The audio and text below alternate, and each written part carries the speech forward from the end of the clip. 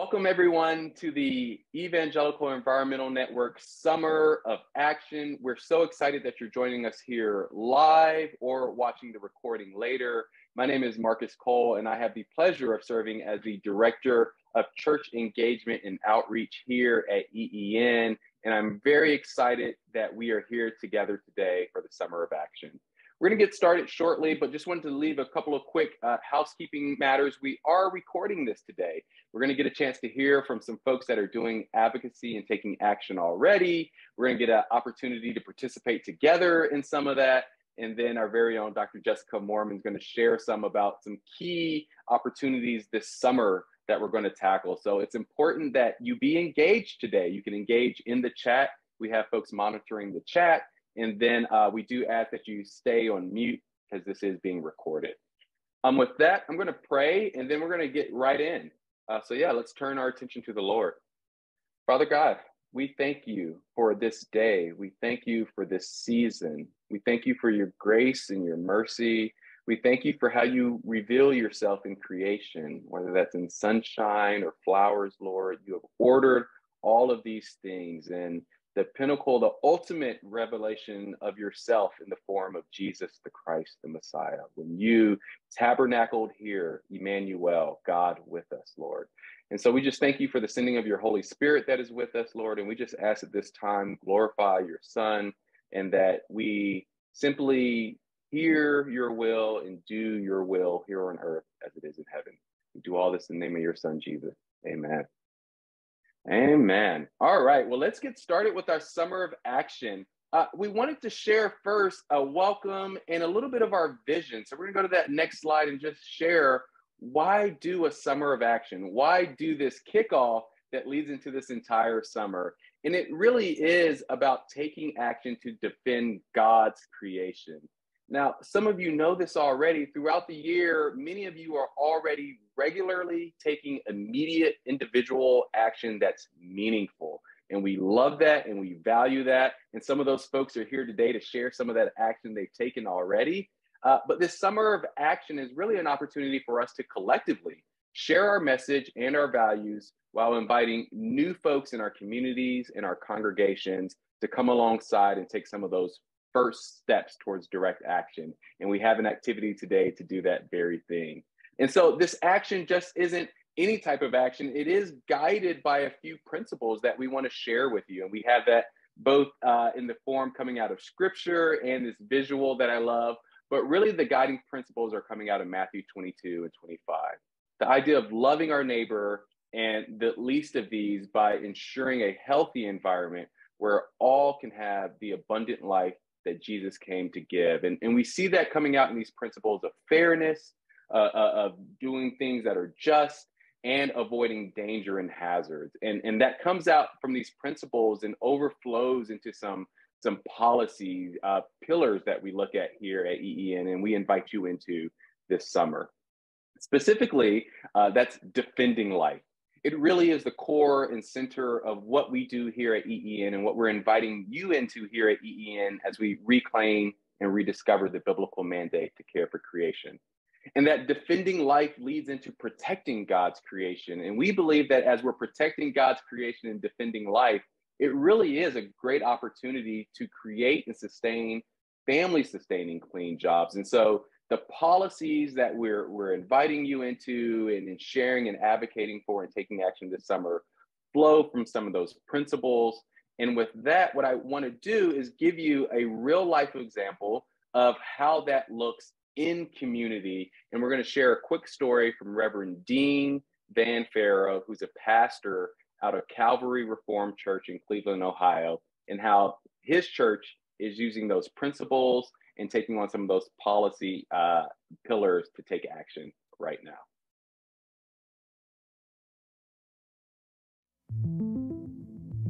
My name is Dean Van Farrow, and I've been a pastor here at Calvary Reformed Church in Cleveland, on Cleveland's west side, for about 22 years. So there is a retirement village that is about 3 or 4 miles from our church building called the Franciscan Village. And for years, seniors who live there were experiencing fumes and smells when they went outside into the atrium outside of their building. They didn't know that this was coming from a natural gas well. Pretty cool idea of what it used to be, and envision this being all open space back at the time. That is where the well actually was. And the statue of St. Francis was right there. And so when the Franciscan village decided to build a new unit, they ran into this well. It began to become a real safety issue. As we were digging for footers and foundations, they struck the head of an abandoned orphan well.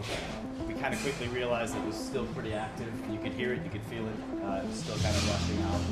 And they began to realize, like, wow, this is going to be something that could affect our neighbors, the school next to them, the church next to them, etc.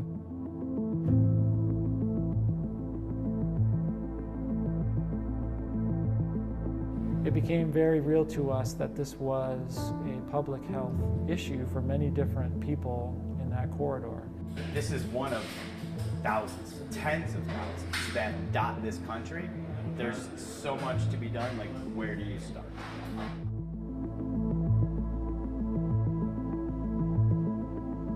Air pollution is very real to us. When the methane gets released from natural gas wells, it comes along with benzene. Comes along with formaldehyde, it comes along with other chemicals that are really dangerous. Currently, Cleveland is the #2 asthma capital in the entire country. I have 9 children, 2 of them, and one in particular has respiratory issues. So it is a little alarming when you realize that some of these things, while expensive and or time consuming, are like right in your backyard and kind of almost easy to remedy if you just try. Methane is a major greenhouse gas. When it is emitted, it is helping to keep that heat trapped here down at this level. The high number of high heat index days that Ohio is experiencing, that's a natural disaster.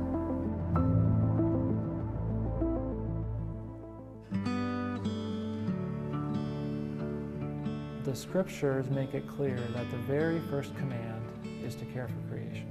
I want my church to understand that this is an epic gospel that we have. God's renewing the entire thing, and that includes creation big time. And when you talk about things that people love, whether it's their dog, whether it's their garden, whether it's the sunset over Lake Erie, they get it.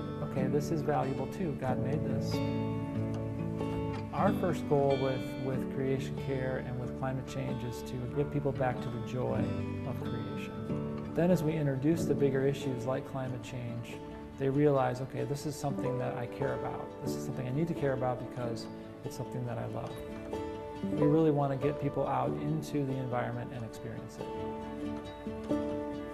We have to monitor these wells. To me, it needs to be a regulatory issue.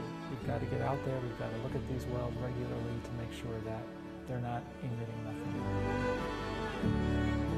The older I get, the more I realize how tenuous this planet is. To me, it really comes back to joy. Creation is a joyful thing to experience, and to realize that to keep that joy, we have to take care of it.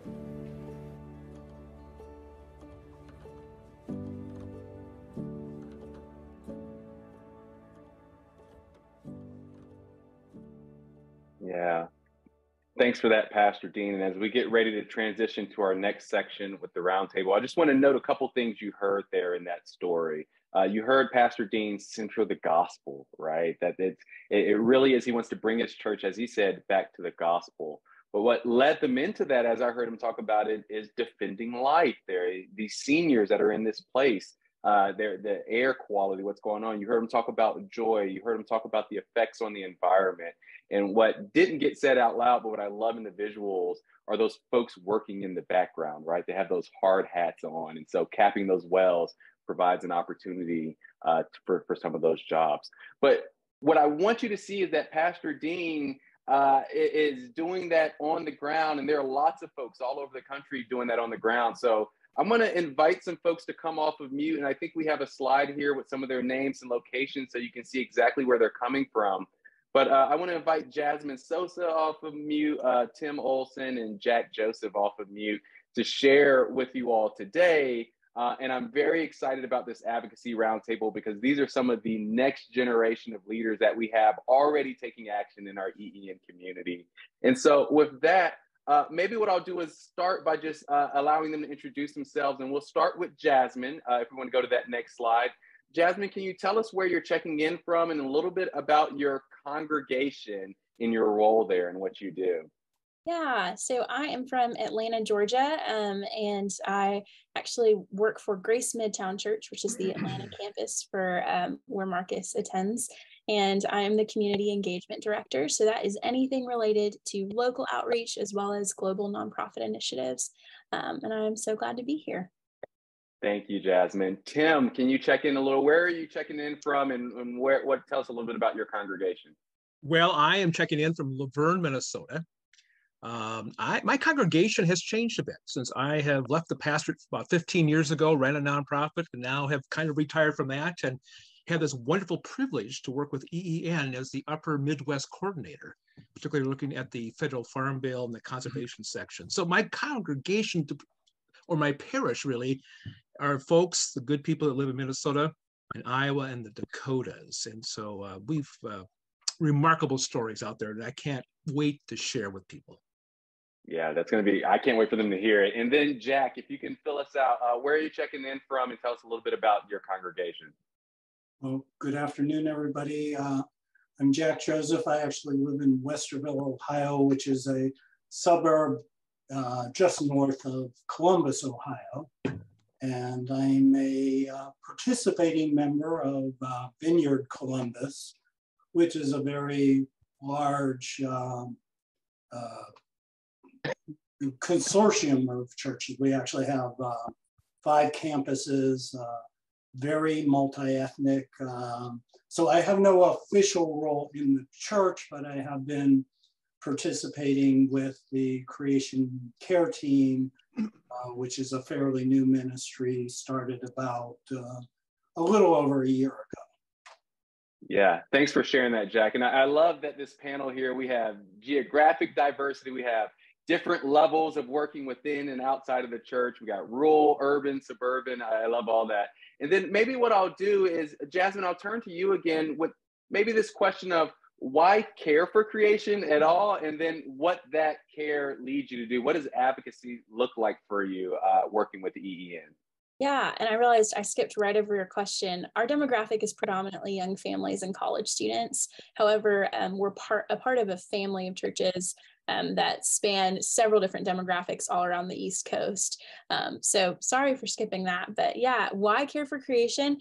I was introduced to this idea of creation care by someone who had mentored me really early on. I want to say I was 14 or 15, and I'd never seen scripture paired so beautifully. And it was the literal translation of how I was reading this call to care for creation, but I wasn't really seeing that communicated from the pulpit.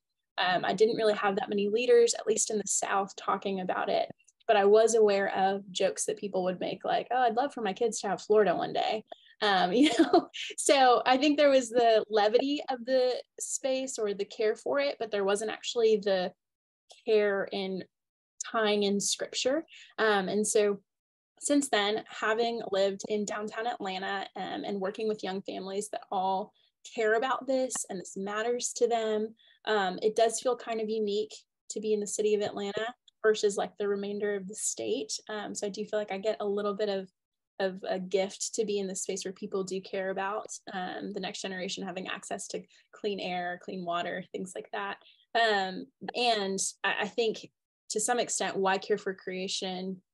There's a biblical mandate for it for me, as well as I just enjoy being outside, and I don't quite see it being super equitable. I'm Hispanic.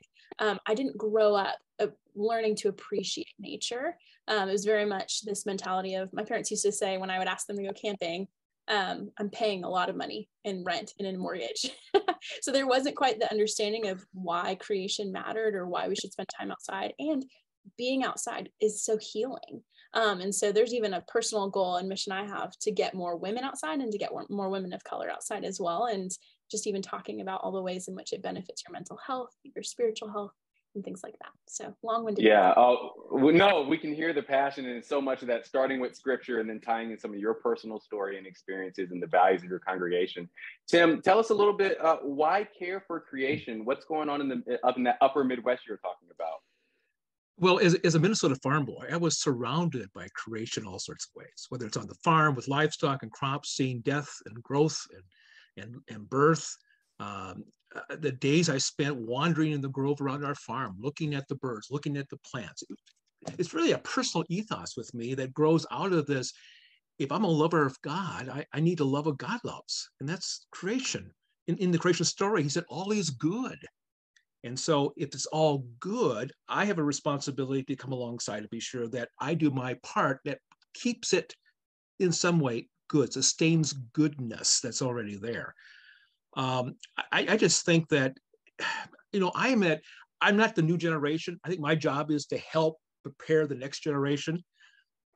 And I think part of that is to tell the story of what's going on, of people of various generational demographics in my neck of the woods in rural Minnesota and Iowa and the Dakotas that truly are driven by faith. I mean, they have a land legacy. They have a care for the land that starts first with a love of God and a sense of call of stewardship to take care of this precious gift that they've been given. So I can't help but care for God's creation when they're hanging out with creation and God's people who loves creation. Yeah, I love that. You said that the Minnesota farm boy that loves God and loves creation because God calls it good. That's beautiful. Jack, I'd love for you to kind of round us out before we start talking about actual actions you all are taking. Jack, in Westerville, Ohio, why care for creation? Well, I'm older, so I'm 65, I'll admit. And, I grew up with this whole idea of ecology, which if anyone remembers that word. I also grew up outside of Pittsburgh, Pennsylvania, and heard all the horror stories about, it being, so dark because of the steel mills. They had to turn on street lights at noon. And also my background is I've been primarily a consultant working in government and understood that it's, individuals can certainly have impact, but it truly is going to take systematic, governmental, even international efforts to resolve the problems that we have created, and it's going to take time. And that's why, as I retired and was looking for what was my next mission, this just fell into place. Yeah, I love that. And we love that we have you in the community on mission. And so maybe what I'll do, speaking of mission and what action looks like, Tim, I'll turn back to you. You talked about some of those exciting stories. Can you share with us just very briefly, what has advocacy looked like for you in the upper Midwest there? You mentioned where you are now. You mentioned Iowa, a couple other places, the Dakotas. What does advocacy look like for farmers out there? I think advocacy looks at, I think part of the dilemma is the lack of appreciation from the general public. Many of our farmers who are managing multi-million-dollar businesses, all of them are, and how they have placed care of the soil, of the water, of the resources they've been gifted with, and they're doing it actually risking financially sometimes. I have a neighbor who's a young farmer family. They farm 7,000 acres, and everything is under use of cover crops and following regenerative agriculture principles. And these are people of great, deep faith, driven by that faith. And they talk about when they started this journey 7 years ago, their neighbors said they were crazy. Why are you doing this? Now, those same neighbors are coming to them and saying, can you help me do what you've done? And so I think part of this advocacy is you pray, you study, you pray, you act, you model. And I think that's the story we need to talk about, that there are people already in the field, so to speak, here in rural upper Midwest. They're carrying out that vision and that passion of stewardship and creation care. Yeah, I love that. And I'm going to come to you in a second, Jasmine, but I just love that. Tim, it reminds me of the old churchy word we used to use, witness, right? Like your prayer and your work is a witness to the goodness of God, and that other people are like, what's going on? Why is this going well? How can we be a part of that? I love that. Modeling is the best way of showing and convincing. There you go. That's good. And Jasmine, recently you got a chance, I think, to work with EEN and model some of that. So maybe not cover crops, but you were doing some advocacy work. What were you doing, and what was the issue, and what did you get a chance to do? Yeah, so I was actually able to, thanks to EEN and some of their partner networks, head up to DC and do some lobbying, and just to say, hi, we are Southern evangelicals that care about this, specifically caring about clean air and clean air regulations and opportunities for our students, for our children, talking through with our personal representatives in Atlanta, but we all went to DC to do that. So I'm sure we're all familiar with lobbying at this point, but it was just such a, intentional time of being able to share specifically a little bit about my story. My family, my brother, my dad, and I all have asthma, and my dad's Cuban. He's an immigrant. Swam for 3 days to Guantanamo Bay, made his way up to Georgia, never had issues with any breathing issues at all in his entire life. And then all of a sudden in his mid-20s, within a year of living in Atlanta, had debilitating asthma. And my brother is a student athlete. And so I was able to share a little bit about, especially how for a sweet little Mexican Cuban boy, first generation, how any ideas of college or secondary education, any dreams of that were going to have to happen through scholarships. And so baseball has been his avenue. He got a full ride to North Georgia, and is working with an MLB development team. And he was diagnosed with asthma in high school. And so there was a really big fear of, hey, is the air quality going to inhibit my ability to have a future, to have a secondary education? And so I kind of got to speak a little bit into my personal story. So did my coworker. And we talked about why we care about this, especially as evangelicals in the South. And so that was what we previously did. We have a lot of fun summer of action things planned. I'm not sure if we'll talk about that later, but we've gotten to inspire our politicians through personal stories, and then also just reframe the narrative for a lot of folks in the South about what it is to be an evangelical that cares about the environment in the South. Yeah, I love that, Jasmine. And I'm going to turn to you in a second, Jack, but I heard, Jasmine, you say, I'm a Christian, right? You came in and you said, I'm a Christian, but I care. And you talked about some of those values, and you shared story, and that action taking didn't require you to be a climate scientist. It required you to be a daughter and a sister. And I love how you shared that story. Jack, you mentioned that it's Creation Care is a relatively new ministry for you all there at the Vineyard at your location. Can you share a little bit about what advocacy has looked like at the start, right? You guys are just starting a little bit. So tell us a little bit about that. Actually, I will credit EEN and the people on this call, and I'm not sure Kim Anderson's on, but she's also been very encouraging, being fairly close to me. But probably the biggest impact has been as a EEN Creation Care champion. I've actually prepared and testified to 2 EPA hearings. The first one was on methane controls and what the proposed rules, which then I leveraged into a letter to the editor that somehow got published in our local paper, the Columbus Dispatch, which I didn't even know about. Some friend of mine from the gym told me, oh, great letter. So that was good. But also, just within the last few weeks, I received a handwritten note, and I could tell it was handwritten because it was illegible, from my Senator Sherrod Brown, who read the letter and complimented me on it. So it doesn't take a lot of effort to get good attention. I love that, Jack. I actually personally didn't even know about the handwritten note. That's news to me, and that is. Well, I didn't tell anybody yet. So. Well, there you go. You all are hearing it live. If you're live with us today, you heard that a policymaker hand wrote a note back because he was so moved by that testimony. And what I heard, and I'll end with this last question, and then we're going to turn to how everyone on this call and watching the recording can take action. But what I heard from you, Jack, was the power of a prophetic voice, right? Whether that was giving testimony at the EPA, turning that into a letter to the editor. and a friend that you didn't even approach saw and heard that and said, hey, good job on that. And then our policymaker saw and heard that prophetic voice and responded. So I love that.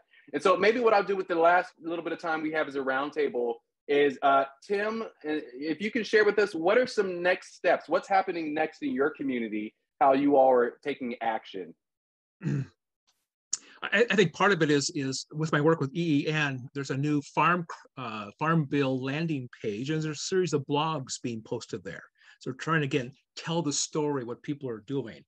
I think part of this is also, I'm working with a local technical school to model what I call the Healthy Garden Initiative.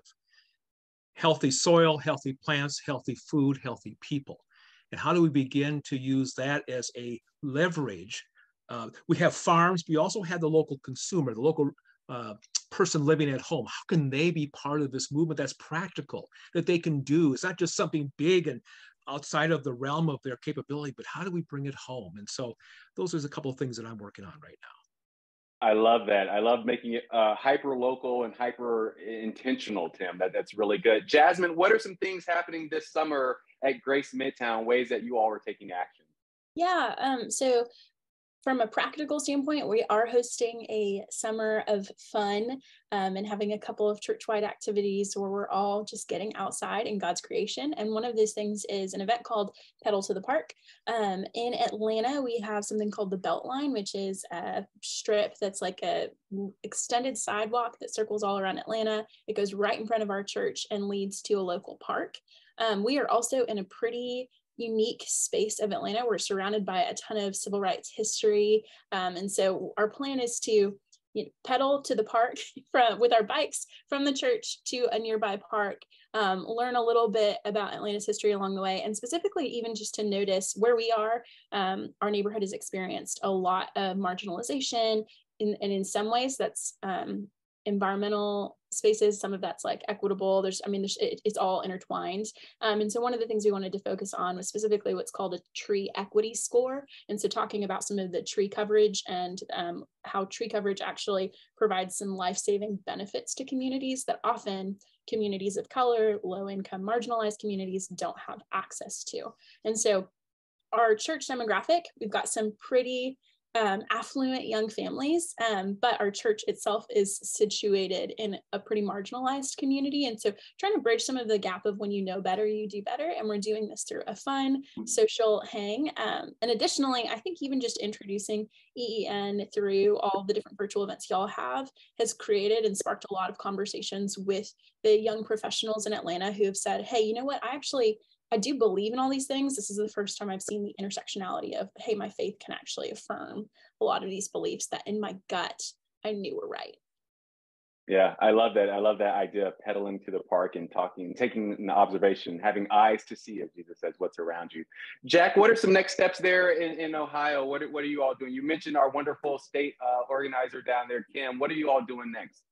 So Kim is trying to schedule some meetings with the governor's office and our Environmental Protection Agency, which she's asked myself and several other people to participate in, which I'm looking forward to. Again, having worked in government and I think understanding a little bit about how it works, and I think I can be helpful with.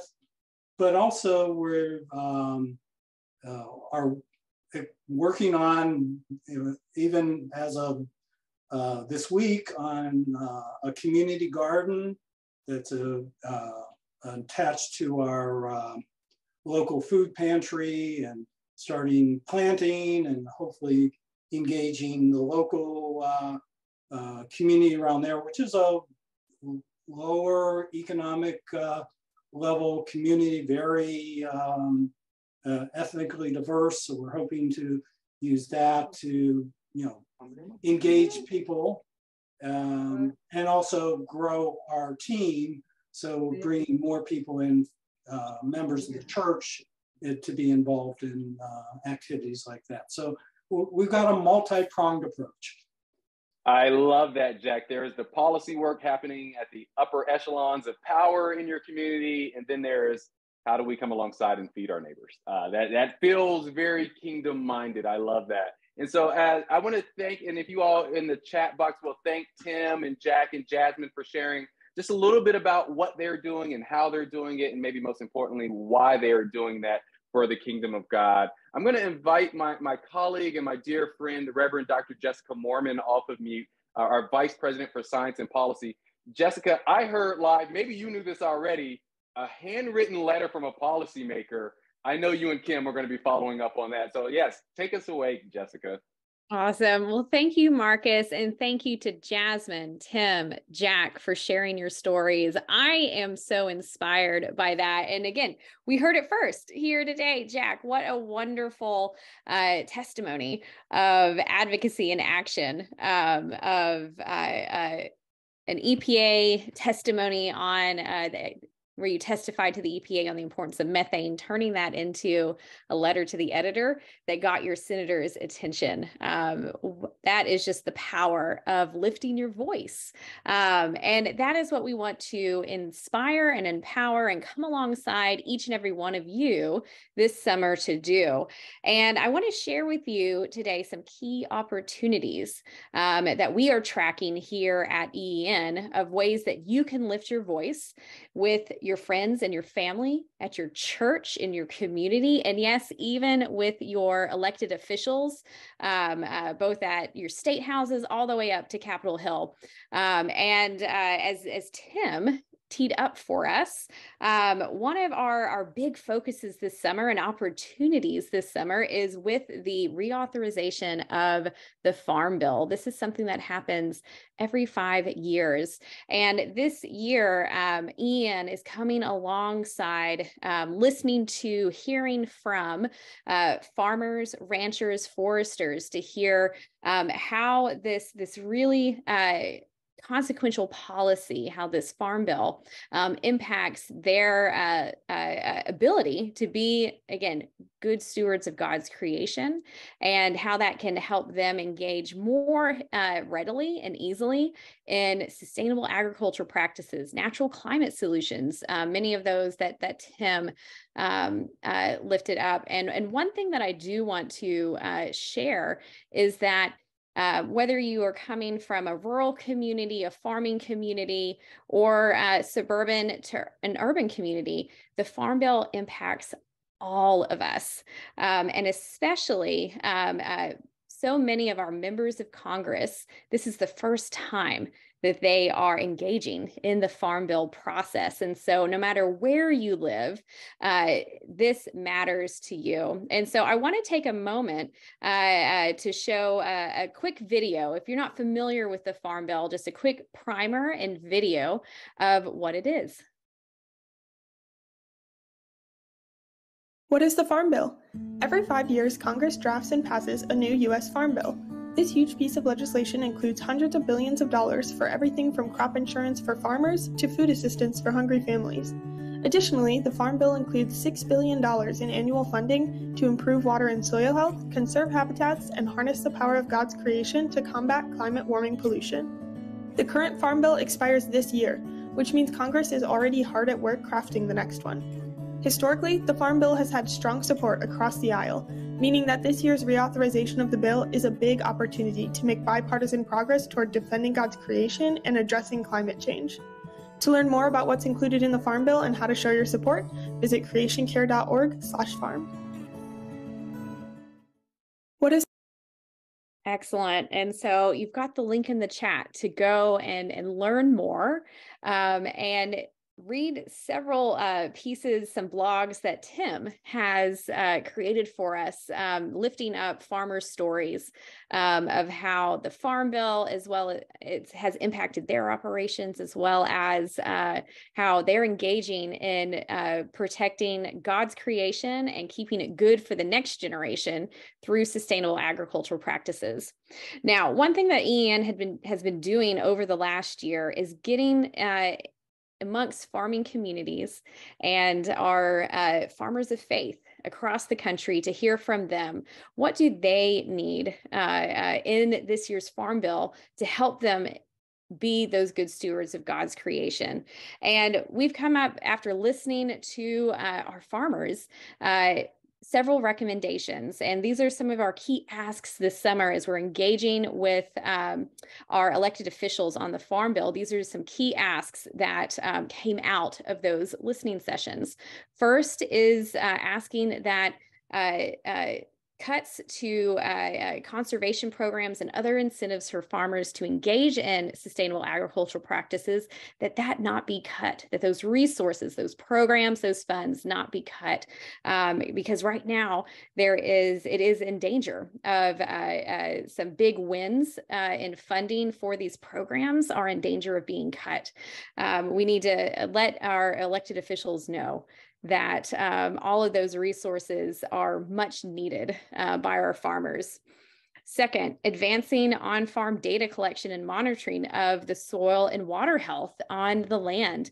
And for many of you, seeing, just like for many of us, often seeing is believing. So being able to see and monitor and quantify those incredible benefits for soil health, for water quality, and carbon sequestration, sequestering, locking in carbon from the atmosphere back in our soils to enrich it, is also an incredible natural climate solution.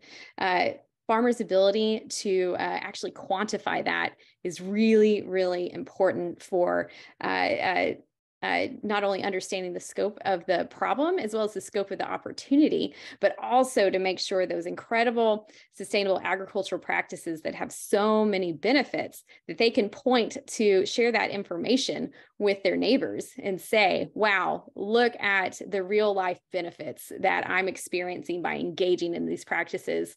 Let me help you do this too. Third is to invest in technical assistance, staffing, partnerships, and especially peer-to-peer information exchanges on what these practices are and what are the programs and incentives available. One of the big problems that we heard from farmers was simply not knowing where to go to for information, and also that their neighbors were some of those most trusted sources of information about engaging in new innovative practices in sustainable agriculture. How can we, there's much need to continue to resource that area. Reducing barriers for conservation for renters was really important, as well as new investments in transformational, resilient agricultural research to stay on the cutting edge. And so these are some of the things that we're advocating for. And we do have a link in the chat if you would like to send a letter to your senators and representatives now. We have an action alert that is live to send them a note saying that you want to see strong action on a conservation forward farm bill this year. And we'll make sure that you get that information if you want to engage in that way. So we're working on the Farm Bill. What else? What other opportunities do we have for you this summer? And if we click over to the next slide, we also have opportunities of lifting up and sharing new climate and clean energy benefits for your hometown. So if you've been journeying with us at EEN, you may be familiar with some incredible transformational pieces of legislation, some policies that you helped us get across the finish line, called the Bipartisan Infrastructure Law, as well as the Inflation Reduction Act. And within these bills are incredible benefits for electrifying your home, electrifying your church, access to solar, EV charging, clean school buses, and other benefits that are now available through tax credits, new rebates to really engage in climate action and clean energy within your own community, your own church, and your own hometown. And so this is a great opportunity this summer. We want to come alongside you to discover what are the benefits for your community and what are some ways that we can come alongside you to help lift those stories up in your community.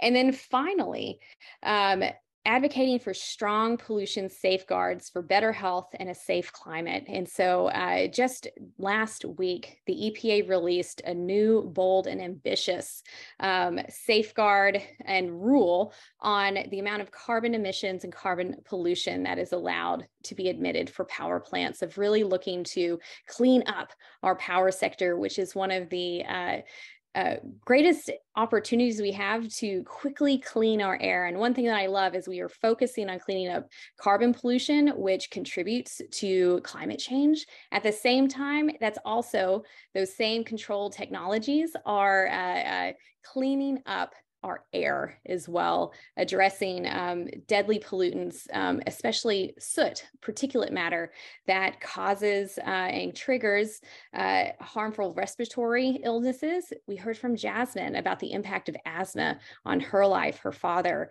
her brother. This rule will help make our air cleaner and safer to breathe, all while also addressing and averting dangerous climate change. And so again, at EEN, we're always looking for those win-win-wins.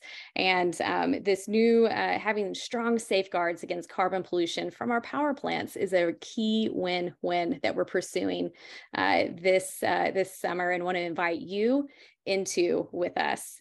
And so with that, as we've talked about this, we'd love to put this into action and invite you to put it into practice. And we are going to do a phone banking exercise where we've got a script for you, and something as simple as grabbing your phone. And so I'll give you guys a moment. If you have your phone handy, would love to invite you to pull that out. And if you don't, quickly go grab it, because we are going to engage in a practice of phone banking together to ask our senators to support strong pollution safeguards. So we'll give everyone just a moment to grab your phones, and we'll put up the script for you here in just a second. Great. I see that Fawn is ready to phone bank. That's fantastic. We'll see in the chat some instructions from Marcus to get your phone handy, and feel free to come on video so that we can all see each other calling together. And so what you'll see, this 202 number will connect you to the switchboard at Capitol Hill in Congress, and a representative will ask you who your senator is. And so pick one of your two senators, and we have a message here that you can read and share with your senator's office. Very often, this will go straight to voicemail. So if you're feeling a little nervous, no worries. We've got everything in hand for you. Often it'll go to a message. If you do get a live person, don't worry about that either. They are so polite and will take your message, and it's really, really easy. And so now with that, hopefully everyone's got their phones, and let's dial this number together and share this message of advocacy in action for clean air and a healthy environment.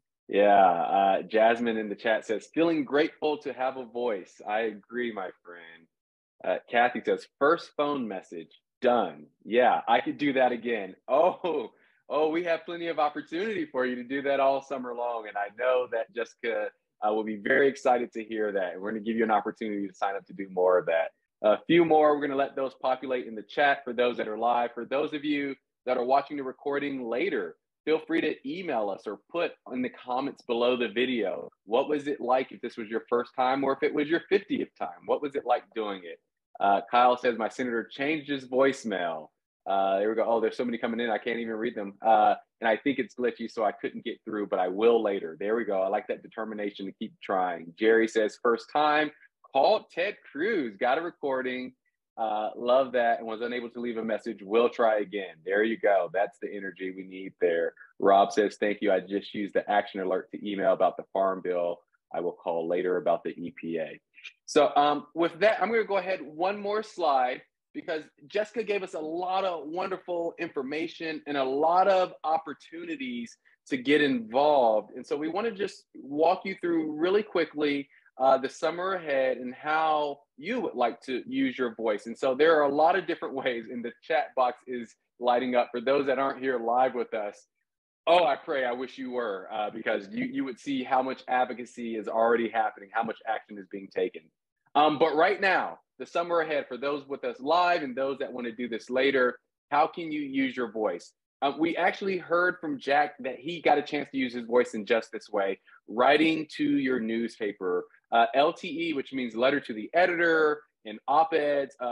Those are wonderful opportunities to get your voice out there so that your neighbors and policymakers can hear. And importantly, you don't have to do this alone. Staff members from EEN are willing to help you with office hours for writing. They're willing to help you pitch and place those op-eds. And I know, what does that mean, pitch and place? That just means we have some resources, know some local newspapers, maybe in your community, maybe some national ones, maybe some online that would be willing to hear from Christians about this. And we want to help you get your message out and your voice out. And then promote those published pieces on our social media. For some of you, and we heard already about this, meeting with your elected officials, whether those are local or federal. We heard Jasmine talk about that, right? Going to talk to her policymakers. And what did she do? She shared her story. She shared her values. So we will help you schedule those policymaker meetings. We will help prep you for those policymaker meetings. And if you're comfortable with it, we would love to join you with those policymaker meetings. This third one, love this one. This is one of my favorite ones. Advocating for pollution safeguards, providing written testimony to the EPA for rulemaking, receive a testimony writing toolkit. Will help you write those testimonies. And there may even be an opportunity for you to share live. That's a great opportunity. And for some of you, your comfort level, or you might be really, really good at this already, social media. We will help you put together EEN toolkit to amplify action alerts and op-eds. So those action alerts that we're already doing, sounds like someone in the chat box just did an action alert. We want to help amplify that you just did that. And also following, sharing, retweeting what EEN is doing and sharing, and then sharing your story with your network. I love the story that Jasmine told about both her brother and her father, right? So sharing that story in a meaningful way online, and then this community coming around and saying, hey, here's a sister in Christ that's sharing this story, and I think it's a story my people need to hear, right? That's how we can use social media in a positive way when so much of social media can be negative and doom scrolling. Let's be people of hope there. And so how do we do this? I think there's one more slide and a link. So if you want to pull out that phone that's still sitting beside you, you can simply pull up the camera and use this QR code. That is one way. I also know my friends will be putting in the chat a link there that you can click through. And here's what we'd like you to do right now. Yes, right now. Sign up to let us know what it is that God is calling you to do, what you're interested in. What we'll do afterwards, it'll take you to a form. We'll sort everyone out. And then there will be one of us, myself, or one of my colleagues at EEN, that will be following up in the next couple of days and saying, hey, we heard you want to take action this summer. We'd love to help. And we will reach out to do that. And so you can do that through the QR code. You can do that through the link in the chat. If there are other people that you think might want to do something like this, let them know about it. Send them the recording, send them the emails, and we want to get them involved as well. You'll get a copy of this recording next week, or a link to the recording next week, as well as all of this wonderful information and a helpful way back to us through links. So we'll send that out in email. So please don't feel pressure to get all this down right now. We just want you to pull out your phone or click on that link, have it open in your computer, and let us know. And so with that, I see we have a couple more minutes here. I want to thank you. I'm going to pray us out here at the end, but I do want us to end and just see scripture. We've been talking about our faith values. We've been talking about the gospel, but we talked about Matthew 22 and 25, but really Jesus kind of leaves us at the end of the Gospel of Mark with this idea of going into all the world and proclaiming the gospel. That is the good news to the whole of creation. Really, that's what we're doing, right? That's that great commandment and that great commission, kind of how those play together, loving the Lord our God, loving our neighbor, and then going and being a witness and making disciples. And so with that, I'm going to close us in prayer, invite you to pray, and then release you out into creation to be those witnesses. Father God, we just thank you for the larger story that you reveal in Scripture of how you are reconciling and restoring all things back to you through your Son, Jesus the Christ.